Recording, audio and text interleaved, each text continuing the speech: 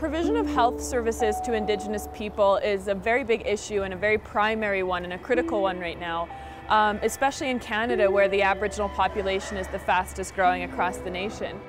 And given that it's one of the most unhealthy populations due to a variety of colonial policies and poor health practices and different health needs, it's important that we address those for the potential of the population to be a very big positive opportunity for the province and the nation.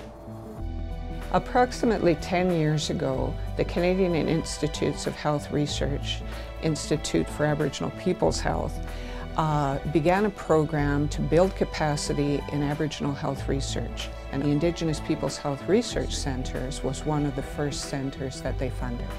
We are a partnership between three institutions, the University of Saskatchewan, the University of Regina, and the First Nations University of Canada. We work with communities. We don't do research on Aboriginal people. We're always working in partnership with Aboriginal people. Aboriginal people physiologically have the same bodies as other humans, but the needs can be quite different just because of the socio-cultural context. So the population itself has very unique needs that need to be addressed, and those haven't traditionally been addressed by mainstream traditional research. KT, or knowledge translation, is the idea that communities should also have ownership of research. So knowledge translation is the process of how do we take the research that's done and actually translate it into meaningful outcomes, not just for researchers and academia, but also for the communities involved. And the way that that's done is researchers partner from our research center with a community partner, say a First Nations community. And from the beginning, the researchers and the community partners might be involved in formulating the research question, the methodology, all the way through to what their desired outcomes are. Research is critical to affect positive change in policy because we need to learn exactly what happened historically so that we can prevent the same mistakes from happening in the future so that we will see more of an equal health status in the long run.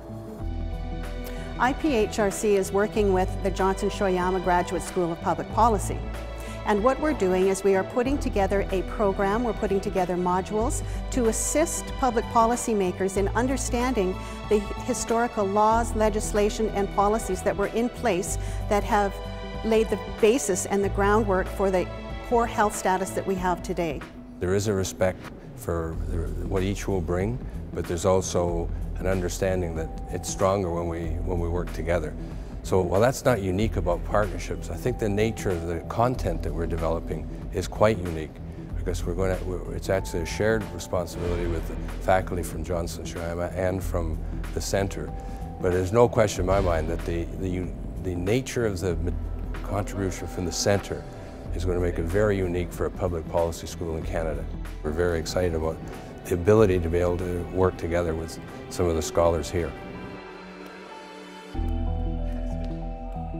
It's important to work with the younger generation of Aboriginal people because they are our future and they're the largest growing segment of Canadian society.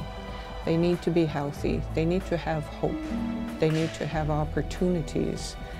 And we've got a long-standing partnership between the researchers at Concordia University in Montreal, First Nations University here, and myself at the U of R with the File Hills Qu'Appelle Tribal Council Health Services. We've been working together for 7 years and we've delivered workshops using theater, games and activities to over 100 youth in that area. The Aboriginal Health Through Leadership Project is a partnership with File Hills Qu'Appelle Tribal Council Health Services and with Indigenous People's Health Research. The purpose of the project, from my perspective, is to be able to provide many different opportunities for the youth in our tribal council, to be able to engage in different activities, to maybe work on their self-esteem a little bit, build their confidence, that sort of thing. The importance of research being community-based is that this is where it all happens. This is where you will get to see what the community looks like, the dynamics. You get to see the students in their own atmosphere, their own comfort. These workshops give students confidence to go and try new things. My hopes for the future of this project, working with the youth, is to have those youth become healthy adults who can take their place as leaders. My other hope is to expand the project. We've recently delivered a workshop in La Ronge, and La Ronge is the second largest First Nation in the province, and quite a different culture. So if we can take our learnings from this community and expand it to others and help other kids, that would make me very happy.